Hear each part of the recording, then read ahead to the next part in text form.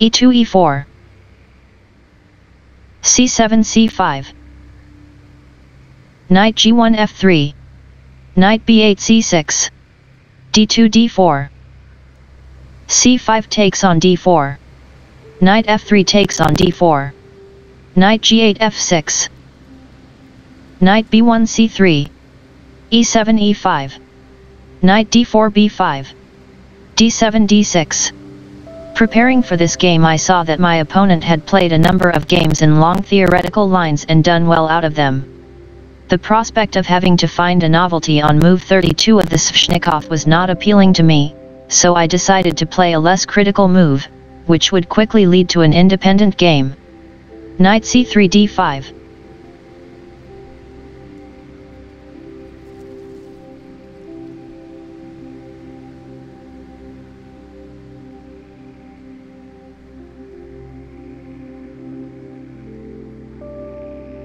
Knight f6 captures d5. e4 takes on d5. Knight c6 b8. a2 a4. This line is not especially dangerous for black. The idea is nb5 a3 c4 b6, but this rarely happens in practice, and if it does, then only after black has made great gains on the king side. On the other hand, the move is not bad and white is not worse. Bishop f8 e7. Bishop f8 e7. Bishop f1 e2. Castling king side. Castling king side. Knight b8 d7. Bishop c1 e3. a7 a6. Knight b5 a3. This is the critical position of the game. Black needs to find his path forward. Most of his pieces are not well placed and need to find a function. Note that finding a function/future is not necessarily the same as moving. A good strategy for this position would include a vision for all of the black pieces. This is what you would usually expect from a strong grandmaster.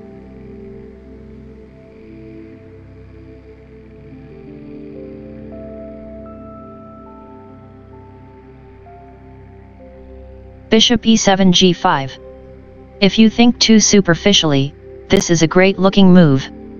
Black needs to exchange his bad bishop before developing the queen side. But as you have probably gathered, the problem is not in the first part of this sentence, but in the second part.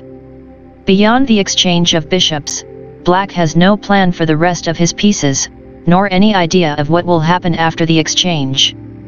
I was quite pleasantly surprised by this move, as it gives me extra time to spend on the queen side.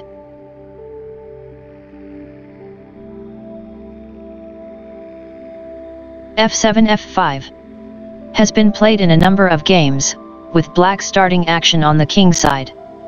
This is certainly the right way to play.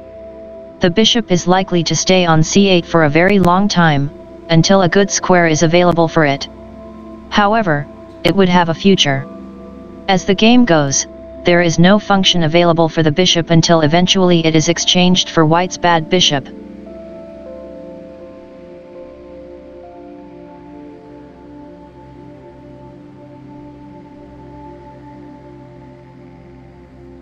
Bishop e3 captures g5. Apparently this was a novelty, but it is the only move that makes sense. f2 f4. e5 takes on f4. Bishop e3 captures f4. Rook f8 e8. Knight a3 c4. Bishop g5 captures f4. Rook f1 takes on f4. Knight d7 e5. Was played in Murin, Kaliniscu, Diaron 2004. Queen d8 captures g5. Knight a3 c4. Black has not managed to get the bc8 into play and is now faced with an attack on the d6 pawn. Already things are getting more difficult for black and the right move is no longer easy to find.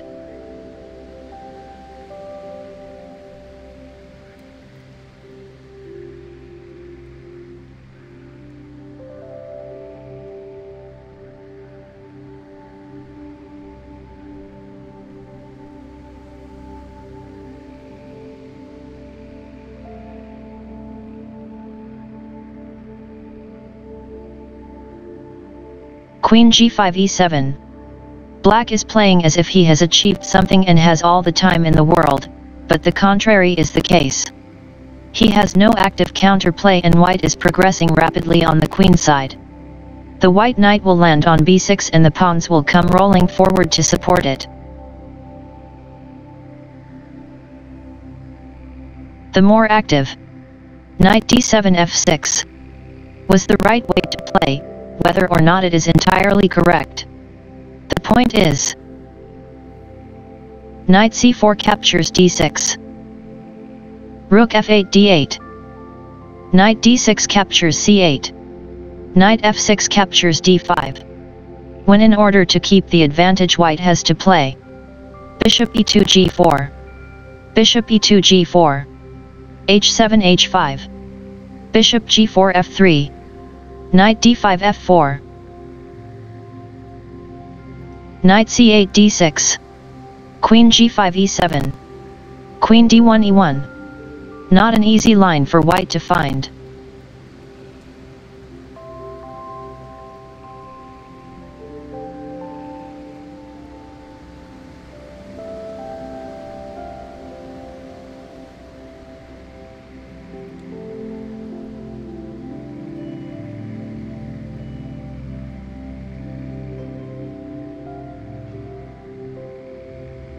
Queen g5 e7. Black is playing as if he has achieved something and has all the time in the world, but the contrary is the case. He has no active counterplay and white is progressing rapidly on the queen side. The white knight will land on b6 and the pawns will come rolling forward to support it. a4 a5. a4 a5. Rook a8 b8. b2 b4. Knight d7 f6. White is also better after f7 f5. Queen d1 d2. Knight d7 f6. Knight c4 b6. f5 f4. c2 c4. But maybe this was a better chance than the game?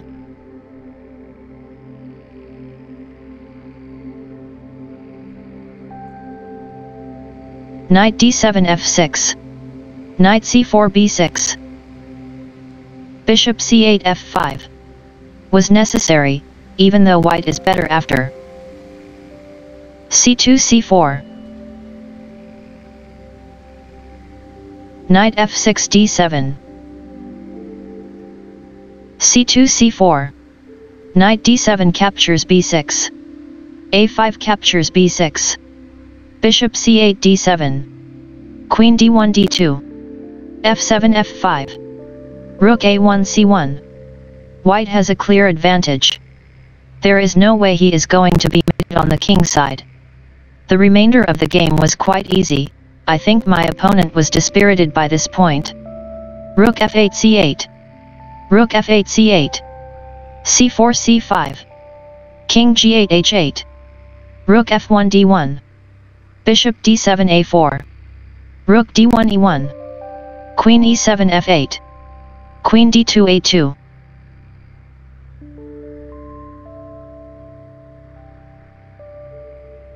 Bishop a4 e8. c5 c6. And white wins. Bishop a4 b5. Bishop e2 takes on b5. a6 captures b5. Queen a2 a7. Rook c8 e8. c5 c6. Rook b8 a8. Queen a7 captures b7. Rook e8 b8. Queen b7 c7. Black resigned without giving me the chance to play. Rook b8 c8. Queen c7 captures c8. When the pawns will win.